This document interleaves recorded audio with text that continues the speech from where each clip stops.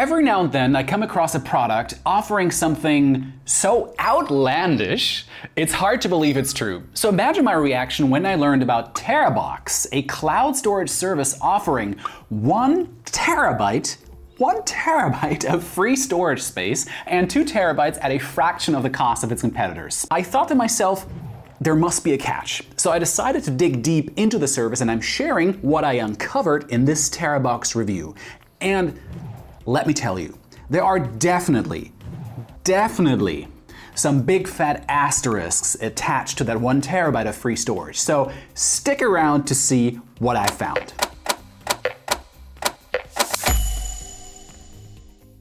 So TeraBox is a relatively new kid on the block. It launched in 2020 as DoBox and was largely under Chinese ownership. For anyone unaware, Chinese companies tend to be heavily regulated by the government and often have to succumb to demands to hand over user data or censor information deemed sensitive. I figured this made sense. Lots of free storage pulls in lots of users, which means plenty of data for companies and authorities to access, and well, it turns out the company was actually taken over by Japanese investors, and its headquarters are now in Tokyo, Japan, a country with a much better track record on data privacy. I still wasn't fully convinced, so I decided to dig deep into the privacy policy, and I'm gonna get into what I found shortly, and it's quite shocking, actually. And let's take a look what TeraBox offers beyond its headline-grabbing storage capacity. But first, coffee. Speaking of coffee, I'm basically fueled by it daily, and after struggling to find consistently great beans, my partner and I founded Coffeeness to create the perfect chocolatey espresso blend. We've tested this blend in over 100 machines to make it perfect. Take a look at our overflowing storage rooms right here with all the machines. From high-end manual espresso machines, like this beauty here, to Breville or Sage semi-automatics, or maybe you're the super automatic guy and you prefer a Duro machine like this one here, or the budget models from DeLonghi that works also perfectly with our espresso. It delivers exceptional results every single time. Wonderful. We personally visit our partner farms in Brazil every year, sourcing 100% Arabica beans through direct trade relationships. And each small batch is freshly roasted in Brooklyn, resulting in a medium strength espresso with delightful chocolate and hazelnut notes. Our customers love it too, with hundreds of 5-star reviews on our website and Trustpilot. One reviewer wrote, "Great beans for my super auto with smooth crema as in a coffee bar in Italy." Lovely to hear that. Use the coupon code CLOUDWORDS for 5% off your first order, and European viewers visit our EU store for beans roasted in Frankfurt, and US viewers head to coffeeness.com for Brooklyn roasted beans. All the links are in the description box below.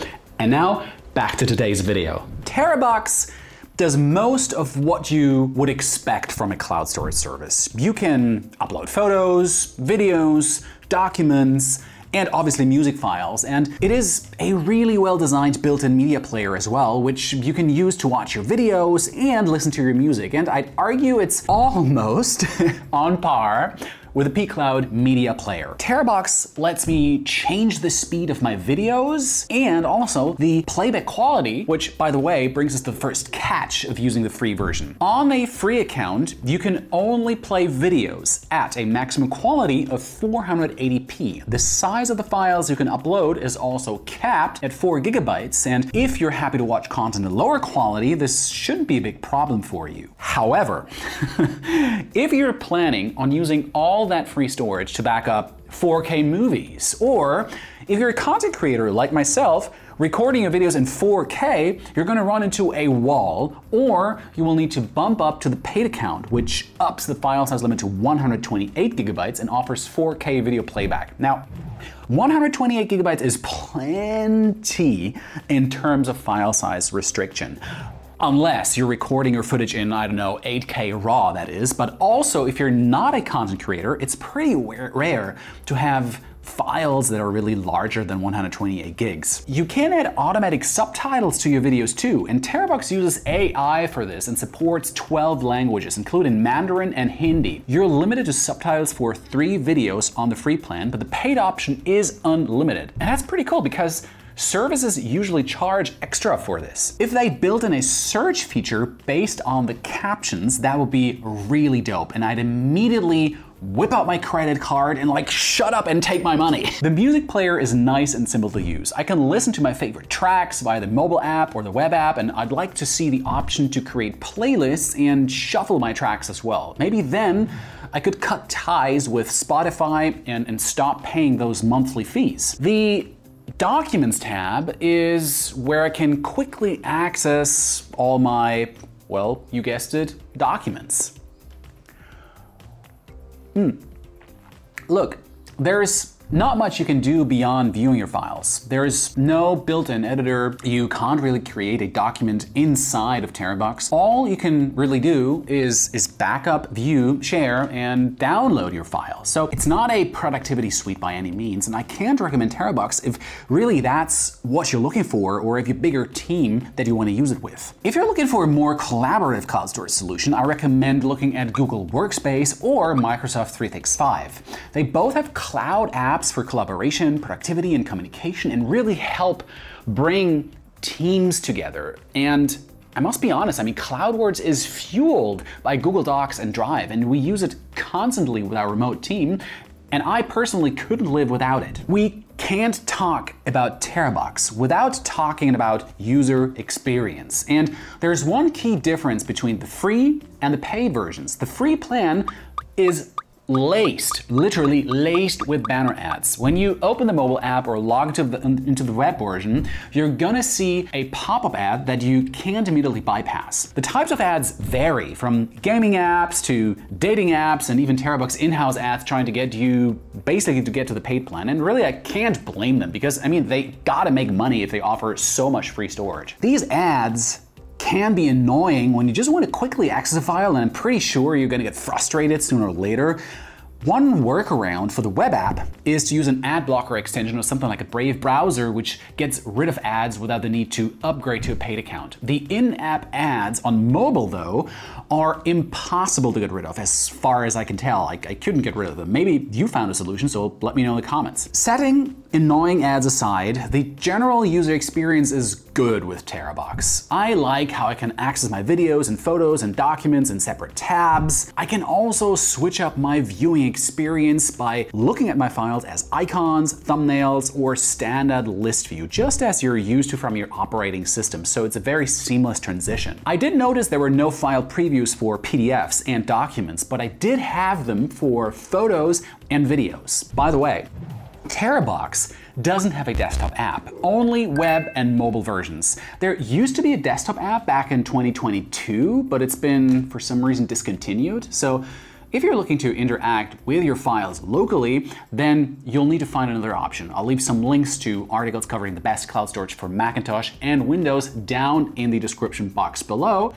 But seriously, a cloud storage service in 2025, right, that we're reviewing here on CloudWorks that does not have a desktop application, it's gonna be pretty hard to get into the top 5 rankings, to be honest. Let's switch gears a little bit.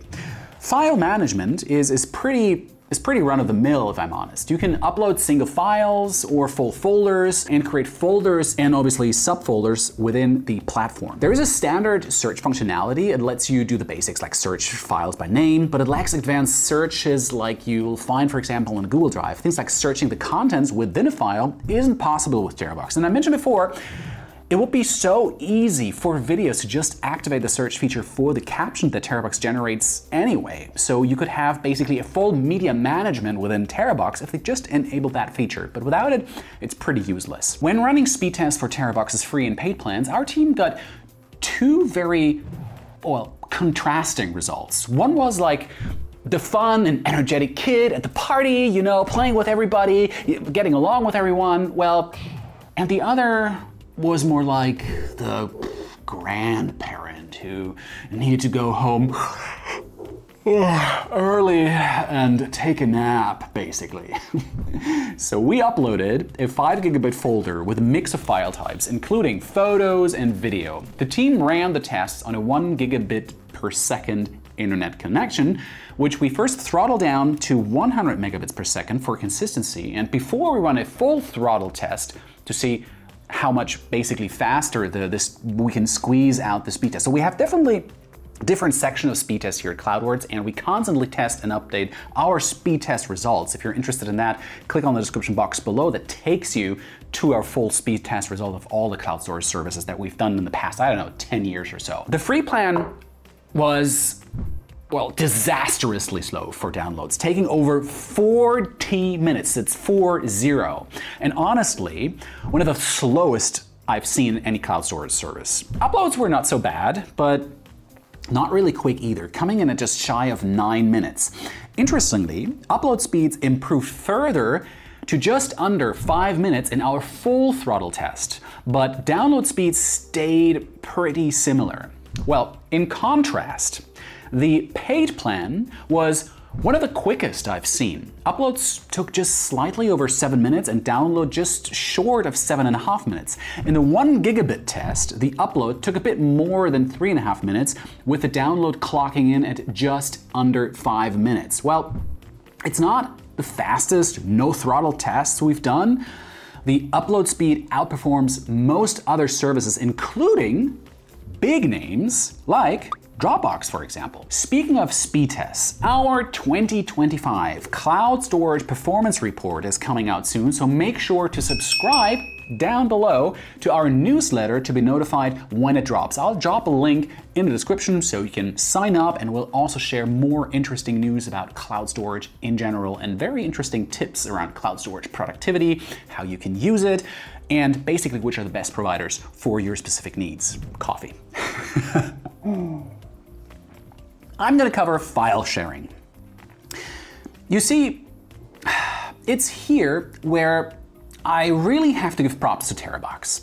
Its free version has some advanced security features many platforms reserve for their paid plans. And for example, I can password protect the files I share. This is a super important feature in 2025. You don't want anybody with a link to access your files. So TeraBox suggests a password, or I can basically create my own custom password. I can also tweak how long people can access a shared file or folder, and I can make it permanent or switch up access for only a few days, weeks, or months.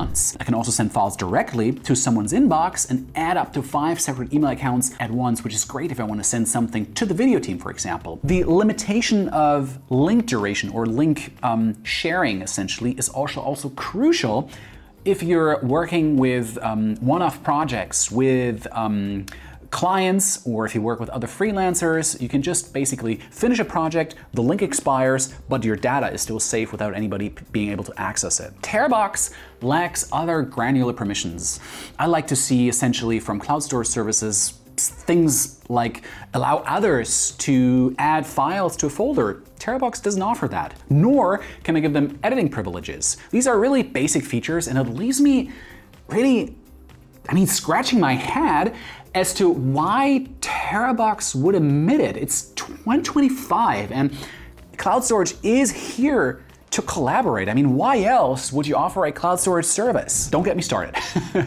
On the topic of security, I'm going to cover TeraBox's security and privacy features. Like I said before, I noticed really some shocking things here. Let me start with the basics. TeraBox has a personal vault, which you can only access with two-factor authentication. It's only available on the mobile app, and free users can only add up to 200 megabytes worth of files. Paid users can add the 2 terabytes of storage they are essentially allocated. You can access the vault either via a password or using Face ID, and it will automatically lock itself after 1 minute or so of inactivity. TeraBox uses TLS SSL encryption to protect your files when you send them to its servers, but it's not clear what encryption method is used once they've arrived. Our team reached out I think 3 times to get some clarity, and either didn't receive a response or this response didn't really answer a question. And this is an enormous red flag that makes me question if my files are encrypted at all when they're on TeraBox's servers. Privacy-wise, there is no client-side encryption, and there are some red flags in the terms of service that implies TeraBox does some kind of file scanning, at least for shared files. I know this because before you share a file, you get this message. Well, look at that. Now, it doesn't definitely prove that TeraBox scans user files, but it certainly gives that impression. The privacy policy is an absolute eyesore, by the way. I mean, it's like 5,000 words in length and uses like super tiny small font. Put it side by side with Sync.com's privacy policy and it'll become clear to you which service wants to be open and transparent and which one really doesn't. Now, magnifying glass in hand, I read TeraBox's full policy, and one thing really stood out to me. It states that TeraBox will share your personal data if it deems it necessary to publish news, carry out supervision by public opinion, and so on in the public interest. Honestly, what is that? Sure, I mean, they're gonna share my photos of my mom's birthday party for public opinion, but either way, I don't want a private company determining what's in the interest of public scrutiny. For me, this is enough to say, you know what? I don't need this free and super cheap storage that badly. Guys, it's also time to talk about money. TeraBox keeps things real simple when it comes to the plans available. You have one free account and one paid option. Its pricing structure is a little odd, but I will admit it's really cheap. You can get the 2 terabytes plan for as little as $3.50 a month if you set up an automated payment, but if you just pay for 1 month and set it to recurring, it's $5. You can choose an annual payment, which drives the monthly cost right down, and beyond the core plan, TeraBox lets you purchase additional storage in packages of 1, 3, and 5 terabytes, and these cost $20, $50, and $100 respectively per year, but there's no options for shorter term billing. What more can I say? TeraBox is amongst the cheapest out there, and if cheap is what you're after, above all else, it's really hard to recommend another service. TeraBox. What to make of you? You see, I'm conflicted. On one hand, I'm always going to praise a service that has a generous free account and affordable prices for paid plans. But on the other hand, a sketchy approach to privacy and an app full of ads makes me want to run far away. And honestly, I cannot stress this enough. Those ads are annoying and totally ruin your user experience. I'll say this much. If you're on a budget and just want to back up as many files as you can for free, sure, go with TeraBox. What it offers works well, and although it lacks some key features for collaboration, it has all that most people will probably need. But personally speaking, if you ask me, it's a hard no for me, and privacy buffs should likely follow suit. But, as always, I want to know what you think. Is all that free storage worth it for a loss of privacy and poor user experience? Let me know in the comments. And if you like this video, please hit the like and don't forget to subscribe and tap the bell icon so YouTube notifies you when my next video goes live. There's literally no other way to know for sure when we publish if you don't activate the bell. So thank you very much for watching and see you in my next video. Bye-bye.